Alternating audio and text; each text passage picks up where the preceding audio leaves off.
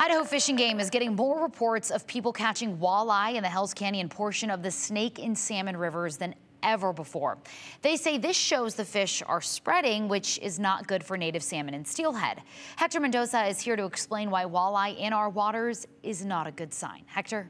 Well, according to Fish and Game, roughly 80 years ago, walleye were first spotted in the Pacific Northwest in Lake Roosevelt in Washington through a legal introduction.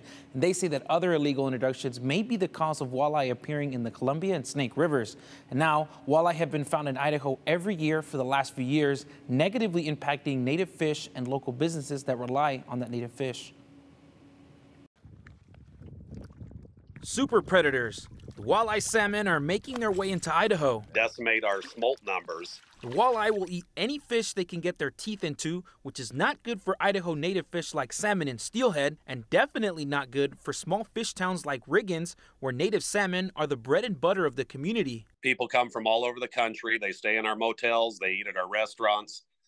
They utilize our outfitters. They shop at our tackle stores, our grocery store. It's the lifeblood of this community and what keeps the lights on for 6 months out of the year. According to the Idaho Fish and Game Department, over the last 5 years, the number of walleye appearing in Idaho has gone up. They've occurred in places like Cascade, the Snake River, Lake Lowell, and then this year especially, we've had more anglers catch them in the Snake River downstream of Hells Canyon Dam. And it's not only a problem for places that rely on native fish to help contribute to local economies, it affects Idaho's endangered salmon and steelhead. We've spent millions and millions of dollars on recovering salmon and steelhead in Idaho because they're one of the most popular species here. And these new predators coming in and expanding really have the ability to threaten those conservation efforts.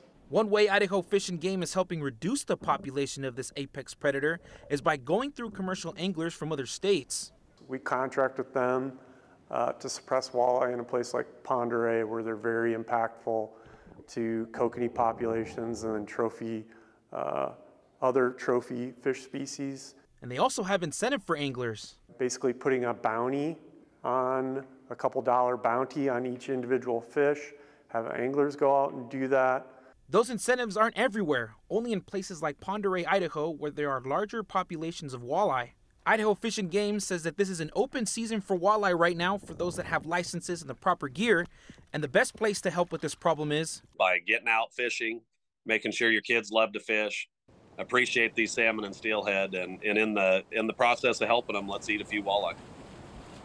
Idaho Fish and Game says to help them keep track of locations where walleye are caught, they ask anglers to let them know how big the fish they caught are, where they caught them, what gear they used. So if you catch walleye, call your regional fish and game office to give them that information. And they're also asking anglers not to release them if they catch one and to just enjoy a very tasty dinner. Okay, so take them home and call Fish and Game. That's what they're asking. Yeah. All right, Hector, thank you.